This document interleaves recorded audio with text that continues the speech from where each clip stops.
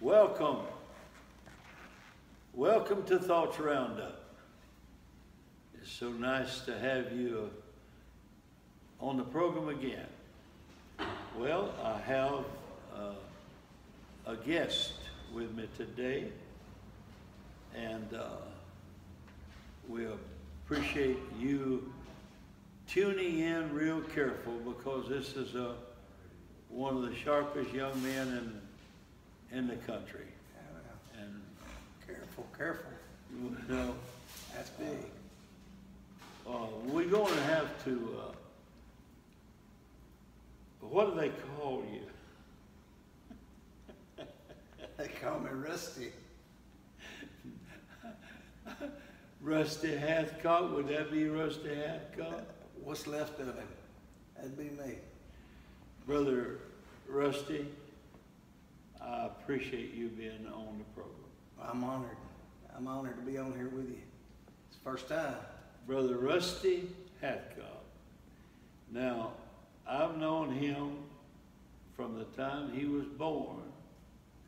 And in fact, Brother Rusty, I dedicated you to the Lord. Yes, sir, you did almost 53 years ago. And you don't remember, do you? Not all of it. Not all of it. But anyway, and when I was, my wife and I was building the church in Dallas, Texas, Brother Rusty's folks was in our church, and they were such great people, and it was so good to have them. But now, for me to live long enough to come and speak for you, Yes, sir. the pastor of the church, Yeah. and it's so good to have you. Well, I tell you, Brother Marler, of course, I've been hearing you since, like you said, since I was dedicated, and Yeah. it's been incredible to watch, and I'm honored that, Well, that you come and speak to us. Thank you, sir. I tell you what, he pastors a beautiful church here in Terrell, Texas, and the Hathcocks have been associated with this area for many, many years, and he has a lovely wife and a great family. Yes, sir. And this man right here, he's humble about it, but I want to tell you, he is one of the great preachers. He's one of the finest speakers and anointed men of God. I heard him preach Sunday. I preached one time, and he preached another time, and I'll tell you, it was out of this world to hear him preach. And he has a beautiful, beautiful congregation. And they're such nice people, such nice people. Brother Hathcock, you you showed me some of the finest property Yes, in sir. this whole country. Yes, sir. Excited about it. It's right on the highway. Yes, sir. Tell us right where it's the new property that they have not built there yet. It's the property they're going to build on. Yes, sir. Just about a mile from where we sit, just a little east of here. We're actually just on the southeast corner of the city of Terrell, right between two shopping districts, and in one of the fastest growing cities in the nation. Well, tell us about that. Yes, we are in Kaufman County. Kaufman County is the fastest growing county in the state of Texas right now. Texas is in a neck and neck with the state of Florida, from what I understand, but I think it's the fastest growing state. And Terrell is the fastest growing city in Kaufman County right now. And we've been blessed to purchase these 11 acres. 11 acres on what highway? On Interstate 20. I wanted to hear you say it. Yes, sir, on Interstate 20. Interstate 20. Yes, sir. So we've been blessed. Now let's see, how far does Interstate 20 go from where to where? Coast to coast, That's what I thought. coast to coast. So I believe. if you get on this thing and go the whole direction, you're going to eventually pass Brother Hancock's church. That's right. Now, what's the name of the church? Life Point Church. Life Point Yes, sir. Church. Yes, sir. Life Point Church. Now, make mention that it's a Pentecostal church. Yes, sir. Absolutely. Because a lot of folks is going to be looking for that Yes, sir. church. Yes, sir. I like to, my favorite way to describe our congregation when people ask what kind of church, because a lot of folks don't know what Pentecost is. They've heard a lot of things over the years, and so I'm undeniably Pentecostal, but I absolutely love to describe our church that we have an Acts 2 experience with a Psalm 150 environment. I see. And that's a great, that works for us. Yeah. Well, we'll just look for that. We'll look for that church. How long have you been preaching? This is my 25th year full-time ministry. I want to say 28 years now, maybe just crossed that. About 28? 27 for certain. Yeah. Yes, sir. Yes, sir. Well, now I want you to know, folks, that Brother Hancock is asked to preach men's meetings across our country. He's asked special meetings of all kinds, and he just is in. He wouldn't want me to say it, but the camera's rolling and he can't stop him. He is in demand as a speaker and as a preacher. Now tell us about your family. Just describe your family to us. Tell us ages and so forth. All right. My wife, Missy. Missy, yeah. Missy, beautiful young Cajun lady, and then we have 3 daughters that have brought 3 son-in-laws to us, or sons-in-law properly, I think it is, and they're good men, serve the Lord. All of them are in the church, and then we have 4 grandchildren and 1 on the way. And 1 on the way. Yes, they are 11, 5, 2, and about 5 months. And so I'm blessed with a beautiful family. Well, that is so super. Yes, sir. Now, your father, Yes, sir. Russell, Yes, sir. was a preacher, Yes, sir. is a preacher, Yes, sir. and he's kind of retired, semi-retired, and you know, like I mentioned, I believe that y'all started out in our church in Dallas, and these folks have always been like family. Yes, sir. Like family to us. And my wife, she's gone to be with the Lord, but she loved y'all so very much. She prayed for y'all. Yes. And everything. Yeah. Time marches on. Well, let me tell you, if I can, I don't want to take over your No, show. I want you to talk. I want to tell you, Sister Marler would never know the impact. My wife just told me last night, just a few years back, she was going through a severe health crisis. Yeah. You may remember some of that. And Sister Marler gave her a little line, just a little stuffed animal, a little beanie or tie or something, Yeah. whatever. Gave it to her and told her to just go face everything with courage, just like that lion is a courageous beast. Courage like that line.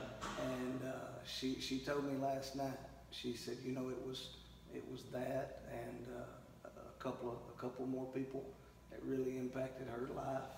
And Yeah. made a positive statement with that. Well, John, she really did love Angelique. Oh yeah, that's my mother. Yeah, Yeah. and well, what do you think? Where to? I mean, is it just winning souls and getting ready to? What's it going to take to wrap up this actually building this new church? Well, you know, it truly is going to come down to the financing. Financing. Ultimately, the people are there. The city's hungry. I think there's a high demand for it. We have people come in church quite often and say it's just too close. They don't want to be breathing one another's air, and it really is that full sometimes. And so I think really it's just going to take the people catching a vision to give. And do. And just sometimes sacrifice. Well, now, Do what we can do. yeah, sacrifice. Yes, sir. A lot of times people that have it don't, so the people that don't have it has to come up with it. And they have to sacrifice in order to do it. Yes, sir. But then, there again, God gets a hold of people that have it and they Yeah. give it. Yes, sir. Do you look, have you got any kind of a future, okay folks, let's pitch in and let's get it going? You got any kind of dates? Yes, sir, we do, Brother Marler. The second weekend in September, I've asked our church to start praying about what they can give, whether that be whatever that may be, and we're gonna receive that, and I'm believing for $1 million. $1 million. Yes, sir. In that service, it looks like right now about a $4.5 million project, and so it's going to take Well, that. I that think would kind of put you on your road, wouldn't it? that would get us going. I'm believing for that in one service. Yeah. And you know, of course, if there's people that feel like they can give it now, as opposed to then, and count it for then, that'll be fine. So I'm thinking that by the second week of September, we'll have the $1 million we need. We've got some now, but we need $1 million now. In other words, you could have some note if you had cut down on this end of things. Yes, sir. Yes, Yeah, sir. And yeah. that'd still leave us with a note, but Yeah, we help, can do help, that. and not We be could do quite that. as much note. we could continue in all of our missions giving and outreach to the community, and not be hamstrung with. You've always been givers. Well, You've always been givers. Well, you know, Brother Russell and I went out today, played around the golf. yes, we did. I enjoyed that. Yeah, I did too. I had a good time. You hadn't been out in a good while, had you? It's been about 7 or 8 months since I've been on the golf course. Well, how come you beat me then? Well, you just couldn't putt today. I can't putt any time. My putt, if I could putt, I could win some golf, but I don't. I just never have been able to putt. I can't figure out how to get in the hole. But did you know I've had 2 hole-in-ones? Really? Where were those at? I had one in Memphis, Okay. and I had one in Saxton, Missouri. When did you have those? Were those? Oh man, that was when Buck was a calf. Oh, that was when Buck was a I kid. had it. Let's see, I don't know. That's probably been 35 years since I had that. They put it in the paper. Neither one of them was on a Sunday, of course. Oh goodness, no. If I'd have been playing on Sunday, I wouldn't have told it. That's the old. But you know what? They put it in the newspaper, in Memphis newspaper. How about that? Who was Back with you? then they did that. When somebody made a hole-in-one, Yeah. well, they'd put it in the paper because, you know, most pros have not made holes-in-one. Yeah, it's true. And you know why? You know why I made one and they didn't? It's all luck. Is it all up? It's luck. Yeah. Well, if you shoot one shot and it goes in the hole, you just count it's luck. Yeah. Has nothing to do with skill. Very Well, little. On Thanksgiving Day in 1998, I hit an 8-iron, 148 yards, and I was so excited when I hit that shot.